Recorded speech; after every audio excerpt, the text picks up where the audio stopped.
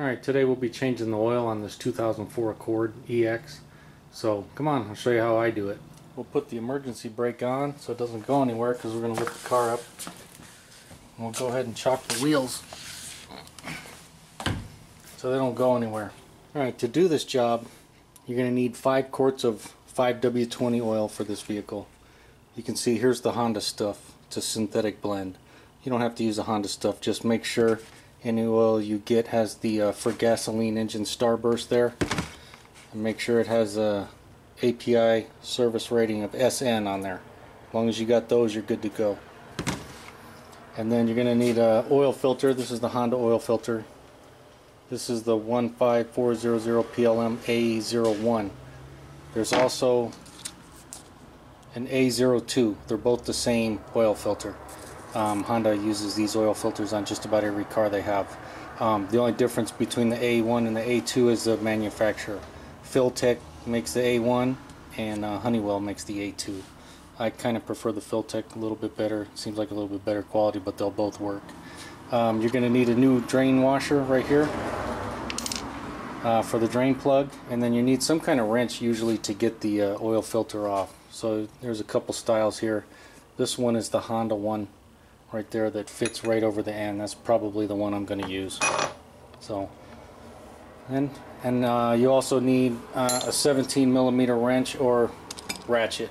So that's all you need. Not too difficult a job. Let's get started. And while I'm thinking of it, there's a side that usually is smoother and has a little bit of a bevel, and then on the other side it's going to be a little bit flatter. This machine side that's a little bit flatter is going to go against the oil pan. So make sure you put it against the oil pan like that. And you can see under the hood right here, there's the cap where you're going to fill the oil from, and as you can see it's clearly marked 5W20, so in case you forget what oil to use. Usually most oil caps on Hondas are going to be marked. And then here's your dipstick where we're going to check it. And from the front of the vehicle, if you look right under here, you can see there's an arrow right here. That arrow is pointing right here. That's where we're going to jack the car up. So we'll jack the car up here and then put it on the jack stands.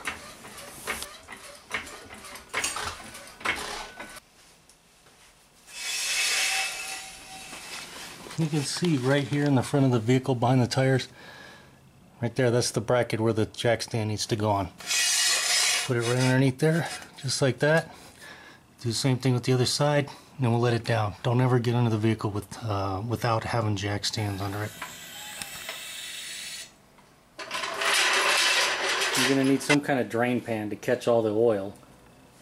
And I also recommend you wear a pair of gloves to keep from getting the contaminants of the used oil on your skin. And safety glasses if you're going to be getting under the vehicle. Use safety glasses so you don't get anything in your eyes. Alright, as you can see, here's the oil pan right here. There's the drain bolt for the oil. You'll just need a 17mm, either wrench or a socket like this, and just break it loose. Just like that. Get your drain pan nearby.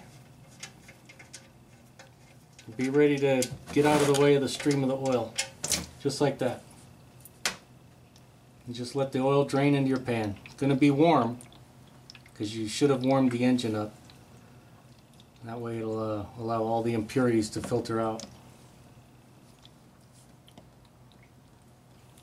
Alright, usually the oil filters are in there and they're too tight to remove by hand. Most of the time you can't get it off by hand. You need a wrench. And so I'm using the Honda wrench, so it just goes on like that, and the drive shaft is about right here. So this setup right here will allow me to get right around the drive shaft and get this out with ease. I can just do it like that. So that's the setup I'm going to use. You can see there's a drain pan with the bolt. I just set it back in there so it doesn't drip on me while I film this. But you can see there's the filter right up there. I'll just go right above with my wrench here. Just twist it off, just like that. And then just be careful because some oil is going to come out. Move the pan.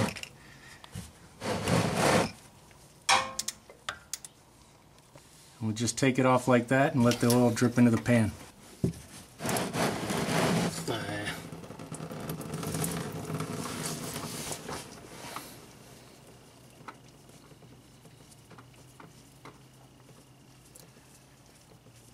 That's the fun part, where the oil comes out when you're spinning off the filter.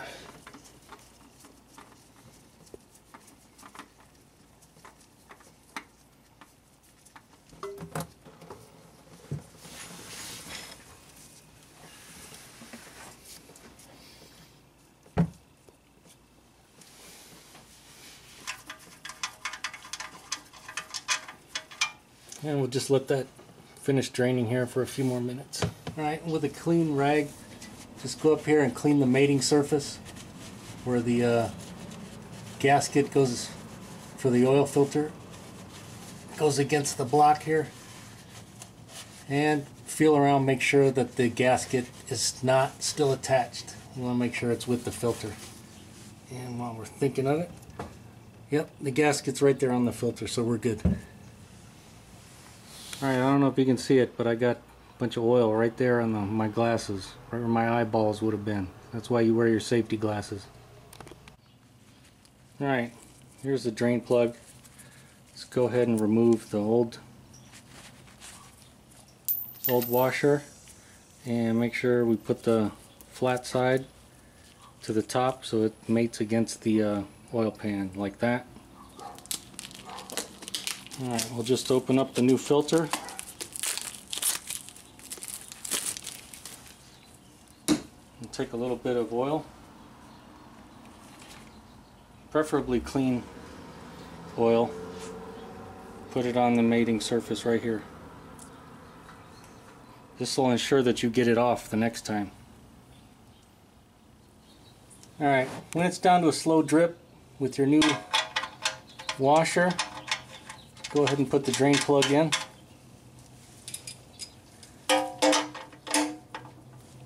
Get it snugged up like that. We'll torque it to 33 foot-pounds here in a second. That just ensures that the oil won't be dripping on us. Wipe up any mess you made. And we'll go ahead and take our filter.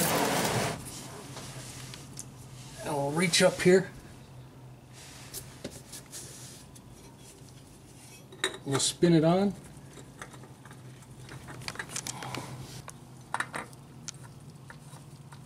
Just spin it on by hand.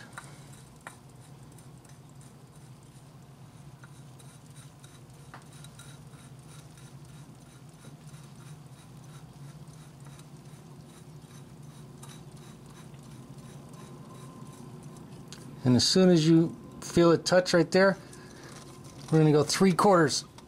And usually you can do it by hand, and right when it gets tight, then it's good. That's perfect. Alright, with your torque wrench, we're going to torque it to 33 foot-pounds. It's probably very close to where we just snugged it up.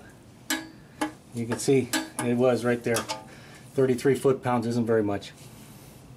Alright, pull your drain pan out and make sure you clean up any mess that you, any drips that you made. And we'll go ahead and lower the vehicle and get some oil in this vehicle.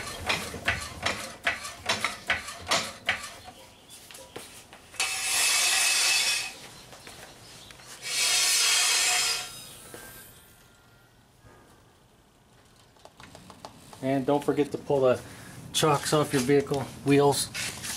Very important. Alright, now we'll just take the cap off. Put a little funnel in there so we won't make a mess.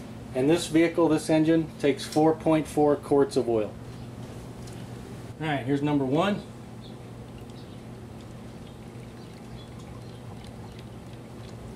Quart number 2.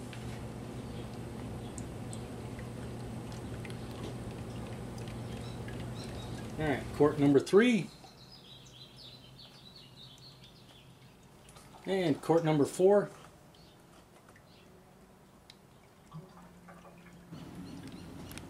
And quart number 5. We'll only put about half of this in here.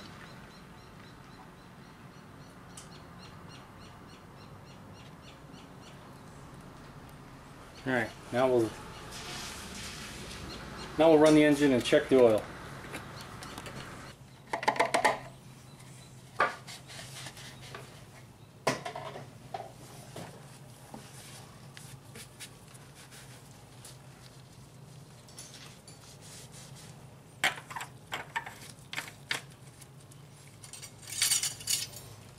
we'll go ahead and make sure it shows some oil on there, on the dipstick.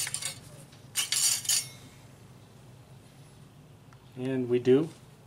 Shows that it's slightly overfilled, but that's because there's no oil in the filter yet. We'll go ahead and fire up the car and let it run for a couple minutes, and then we'll recheck it.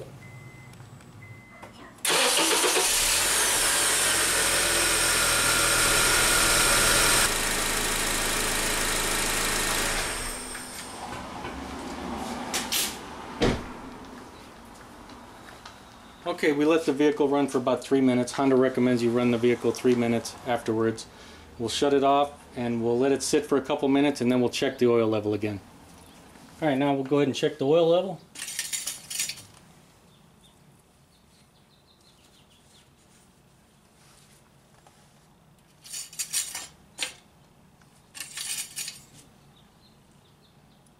And I don't know if you can see on there, it's exactly halfway. So 4.4 quarts, which is what Honda recommends, that's what they say, puts it right exactly in the middle. And Honda says anywhere in the middle or anywhere in between the two dots is good.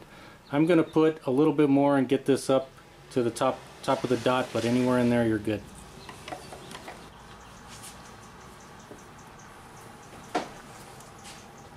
And we got about a half a quart left, and in between those two dots is about a half a quart.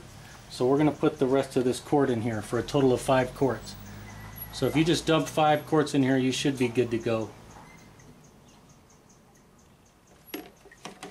And the reason I'd rather have it at the upper level than the bottom level is these 2.4 engines have a timing chain, and the bottom of the chain, when the vehicle's running, goes into the oil. So if your oil level starts dropping down, you could starve your chain of oil. Next thing you know, you'll have a stretched timing chain, and you'll be putting in a new timing chain.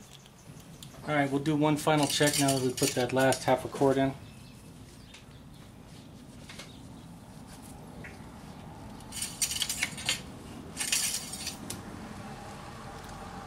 There you can see it's all the way up to the top dot, right on the money. So there you go. You see how easy it is to change the oil in your car. And don't forget to recycle your old used engine oil. Most auto parts stores will take it for free. Check over your work, make sure you didn't miss anything. Look under the vehicle, make sure you don't have any leaks. And if this video helped you, make sure to give it a thumbs up. Thanks for watching.